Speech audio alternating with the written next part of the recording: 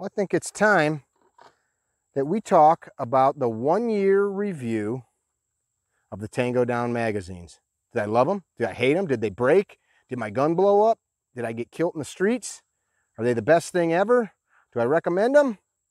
Well, I think it's time that we talk about it. Let's do it. Well, let's get right into it. I have been running through a case of these for over a year, taking them around the country. I've got a big ammo can full of them, and I let students use them. I have put a bunch of them in the hands of my instructor brothers and told them, do your worst, and let's just report back to Jeff at TangoDown and let them know what's up. Couple things. When he was tasked with making a better magazine, it wasn't just for you and me to be able to say, is magazine's better? Because truth be told, most of us that go out and buy an AR mag are not going to really do enough to them to abuse them. This was made for the hard use of automatic fire. And you know, we put these things into our ARs.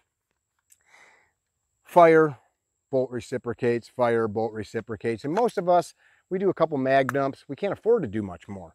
But when you start talking about weapons of war, these things are getting a lot of heat, a lot of abuse, and the other magazines on the market are not getting the job done for some of those specific tasks.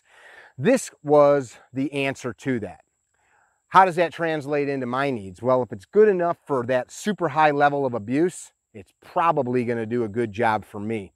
Some of the things it does better.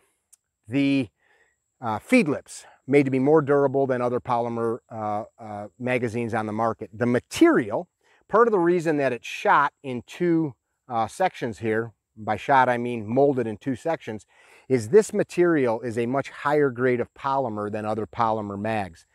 The reason it's shot in two is some of you guys that are in the plastic injection business know that if you shot this all in one big mold, you may end up with different temperatures that are going to give you a different result than what you're looking for.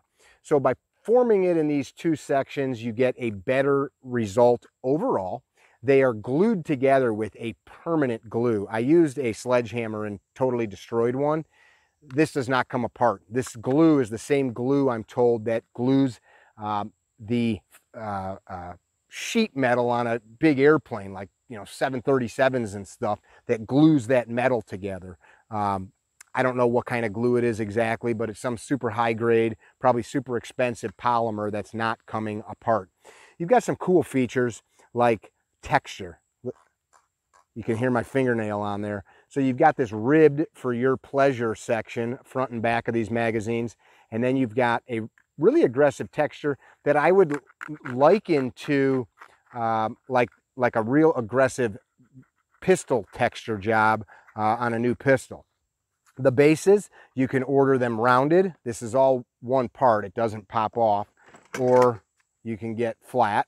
I really dig these because I like to shoot prone a lot and put my magazine in the dirt if possible. A couple other things. You guys have all realized that some magazines on the market, if you load them up a lot, you can't get them to go into a closed bolt of an AR. There's not enough movement with 30 rounds. So I'm going to overfill this one. I'm going to fill it up till there's no more. So that's it. Close the bolt on my blaster. And you can see it goes right in. And the reason is they've just made a little bit more room in there. Just a little bit more room, so there's still just enough for that follower to compress just a tad. Some of the other features on here that are noteworthy is they looked at a lot of lower receivers out there, and so some of the dimensions here are taking into account the variables that exist in the firearms that are on the market. So this is going to do a good job in the most amount of receivers. That's cool, right? The window's cool. It's definitely a nice thing to see. And let's talk about the follower. So a lot of people, I see the other videos of these I've shared, I go, what is this? So it comes apart? No, as I stated, it's not meant to come apart. In fact, there's no way to take this apart. It's intended to be built so durable that you're basically going to use it for its whole life and replace it. To some people, that's a problem. How many of your magazines have you ever rebuilt? I have rebuild kits for AR mags. I have rebuild kits for Glock mags. And yes, I've replaced a follower or something. But what TangoDown has done is they said, let's just make it so durable that it just, for most people, is going to outlast anything that they need. And so far, for the year of abuse, I've got 0 issues.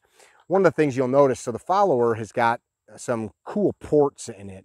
The reason for that is if I get stuff in here, I can get stuff out without having to take the magazine apart. One of the things that Jeff and I talked about is you could take this, make a bucket of soapy water. I'd use some gunfighter gun cleaner is what I would use, or maybe like a really heavy detergent.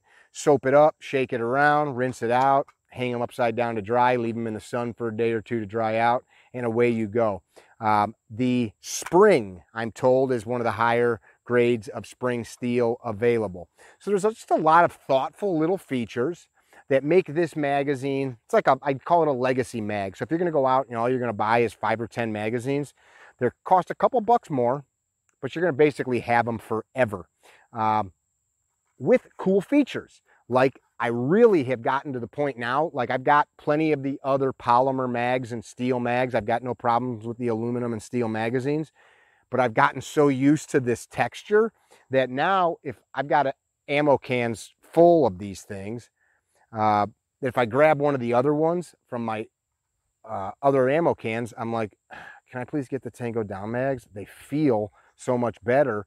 And it's just the little things that matter. So if you're a connoisseur of cool stuff, if you're a connoisseur of good things, if you're a connoisseur of American-made quality, if you like to support good companies, I can wholeheartedly say that these magazines are worth it. I can say that I have put thousands and thousands and thousands of rounds. This isn't some go to the range one afternoon and do a few mag dumps and give it a thumbs up.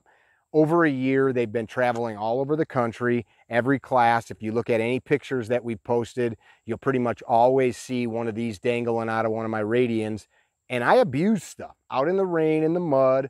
I'm throwing them to people, and I'm not trying to break them, but I'm not trying to baby it. And I'm being hard to see when will it break, what will break. Haven't broke. They keep working. They keep working very nicely. I haven't seen any failures in the feed lips. I run these guns really hard. I've seen no deformation of the feed lips. So that's it.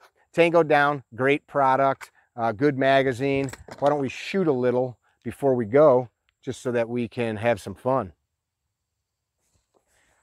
We'll walk on back to the 50 and sling a little lead at this piece of TA Target steel, which, a plug for my other friends, TA Target steel, in my opinion, is the best steel on the market, most durable, best built, best engineered, longest lasting. If you've trained with us, you've trained on TA Target steel, because I bring this stuff out to every class, and we abuse the snot out of that too. All right, let's check this out. We'll do a couple rounds out here, and back here from 50, force a reload, see what that looks like. Ready? Up!